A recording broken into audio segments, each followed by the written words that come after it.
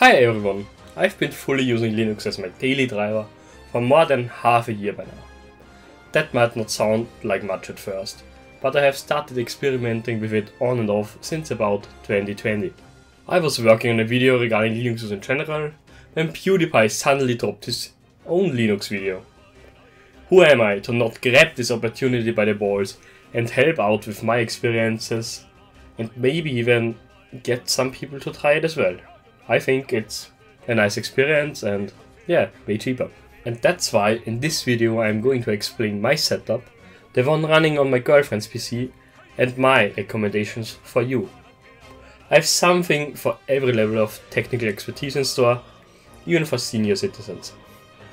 The topics, modding and more complex stuff regarding gaming on Linux would go beyond the scope of this video.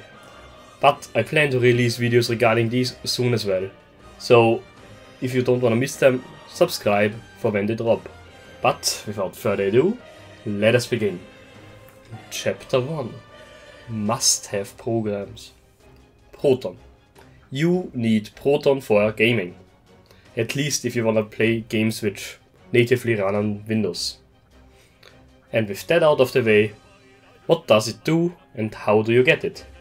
Simply put, Proton translates Windows-specific instructions to something Linux can handle, and then you can play your games. Hooray! To get it, you simply have to install it, but not so fast.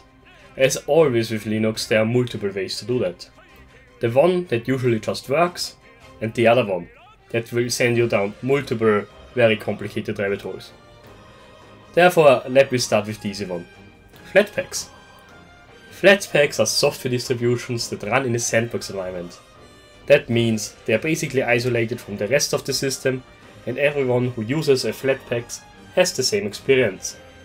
Therefore, they are stable and solutions for eventual problems are quick and very easy to find. In order to get started with gaming, you simply need to install the Steam Flatpak for Steam, preferably with the Proton GE add-on, more to that later, and the Heroic Games Launcher to play your Epic, GOG and Amazon games. That's basically it, and it should cover most needs. Proton gets installed with those as well. Finally, you have to allow the Flatpaks access to the folders where you want to save your games. Like I said before, they only have access to so much and are more or less isolated from the rest of your system. Therefore, everything you want it to have access to, you have to grant it access to in the first place. That makes it quite safe as well. The more difficult variant for getting the programs for gaming is to install them directly onto the system. That allows easy access to everywhere on your system, and it makes the installation of plugins and extensions much easier. This kind of stuff is somewhat different for each Linux distro. Therefore, Chapter 2. Distro Choice. First of all, does the distro really matter? Yes, but no. That's why this is not Chapter 1, because Proton is more important. Second of all, what is a distro? Well, a distro is a flavor of Linux. In short, it determines the pre-installed software, the design philosophy, the look and feel of the system, and how additional programs are handled and installed. I personally use Arch, by the way. Do you want Arch as a new Linux user? Only if you want to have Linux as a hobby as well and not just have a simple setup at game. My recommendation for the smoothest transition to Linux is therefore Linux Mint. My girlfriend uses it, her mother uses it, her sister uses it, PewDiePie uses it, and I think they're pretty much able to play everything they like and use most of the software or alternatives they want as well. From the look and feel, it is the most Windows-like distro and therefore makes transitioning really easy, and you also find things like a task manager like program, and you type in task manager even though it's not called that. Another big pro of Mint is that it is an Ubuntu based distro which is Debian based, and that does mean in short they're very stable and everything usually works and goes through a lot of testing. So Why do I use Arch? It is more or less the most cutting edge distribution. It is very flexible and it allows easy access to the newest release of pretty much every Linux software. That is somewhat important for some games, and it is also what the Steam Deck's SteamOS is based on. Therefore, it has some pros, but a lot of cons. But if you nonetheless want to try Arch Linux, the easiest way to handle that is to try EndeavourOS. It comes pre-configured with a lot of stuff and has been in recent years one of the most successful Arch Linux based distributions. For example, you don't have to install something to just get a desktop. So that's great for everyone who just wants to try Linux instead of build it. And the third big pillars of Linux distributions, next to Debian based and Arch based, are Fedora based ones. Those are also very stable and also reliable. But I don't really have any experience with those. But if you wanna try them out, I would recommend BasIOS for gaming, or simply plain old Fedora as well. And then there is also OpenSUSE and their distros. Chapter 3: Optimizations.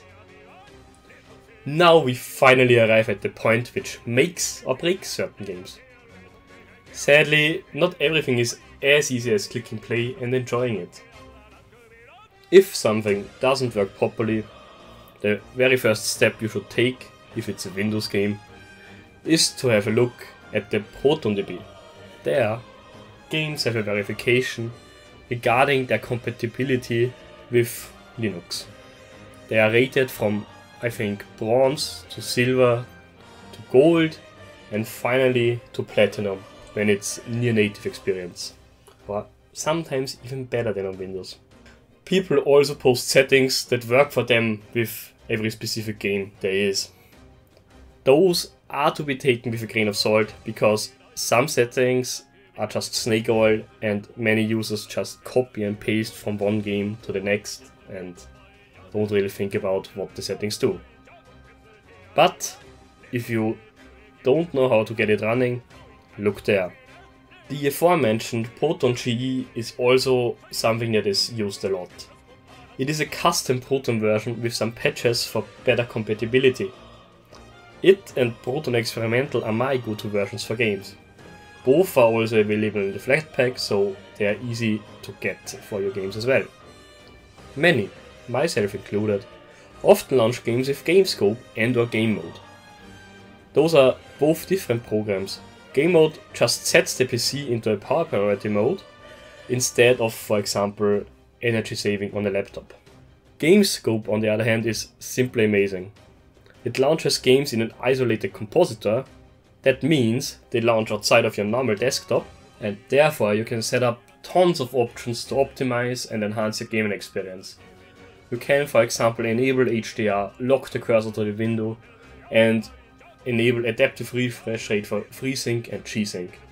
You can also simply enable FSR for simple upscaling with games that are not 1080p, for example, and have them run at 1080p upscaled. Another very important thing to mention are graphic cards drivers. The ones coming with most distros simply just work.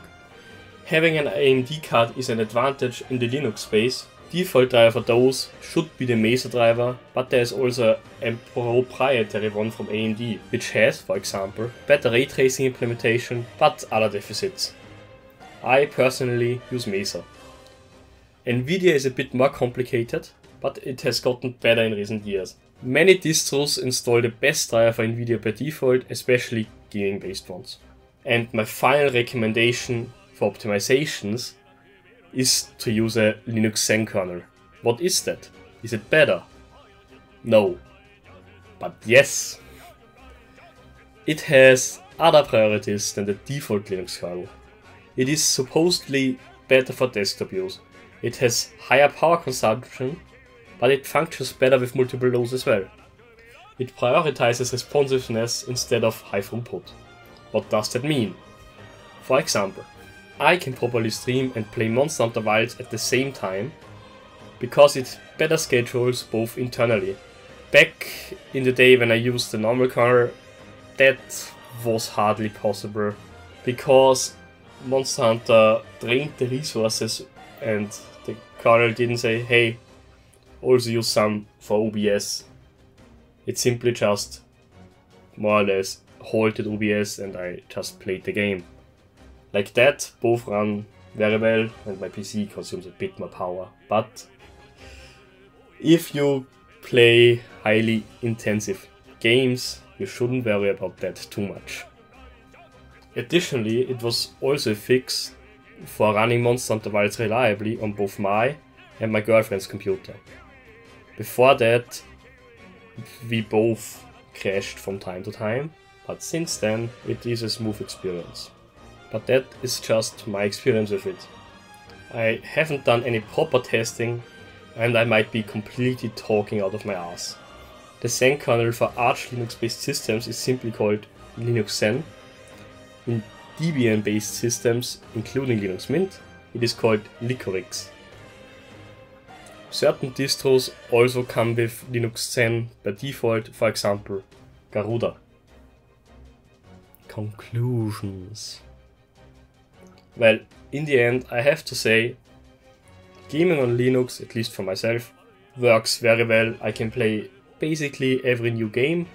I just can't play some games with heavy anti-cheat, like League of Legends. But if you can abstain from those, which in regards to LoL can be quite beneficial for your mental health, talking out of experience here, I would certainly give Linux a try.